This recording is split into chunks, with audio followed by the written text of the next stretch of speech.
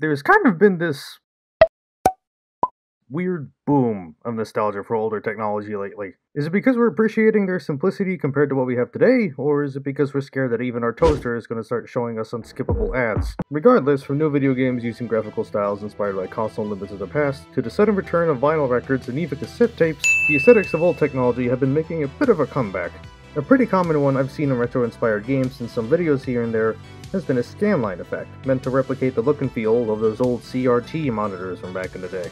When it comes to video editing or animation, it is possible to recreate this effect in After Effects. However, from what I've seen, people tend to way overcomplicate this process or require you to download special plugins or templates, usually to put money in their pocket. But what if I told you there's a quick, simple way for you to recreate this effect for yourself? Open up After Effects, hope Adobe hasn't cursed your computer, and we can get started. For this video, I'm going to be messing around with a bit of Shovel Knight footage I recorded. For a game that's so dedicated to sticking with the classic 8-bit style to the point where it has an intentionally limited color palette and music that can apparently work on an NES, it doesn't really have any other options to set the mood, like a scanline or CRT effect, compared to something like Fighting Rage, for example. To begin with our scanline effect, provided you already have your footage imported and any last-minute adjustments taken care of, you're going to want to right-click and create a new adjustment layer, of course placed on top of your footage. Within it, we're going to go to Effects, Generate, and add a grid. This grid, believe it or not, is going to be the base for our scanlines. On the Size From option, change it to Width and Height sliders. So now you can mess with the values until you get a clear stream of horizontal lines across the screen. Select this anchor point and move it up the screen to get this vertical line out of the way.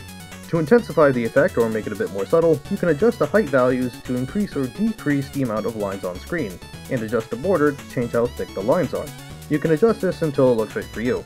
In this case, for authenticity with anything that has to do with the 8 or 16-bit pixel art style, you should try to aim for a result that aligns with them somewhat, with every other row of pixels having the scanlines, kind of like an actual CRT TV. From there, you can change the blending mode to normal and see how the lines look on screen.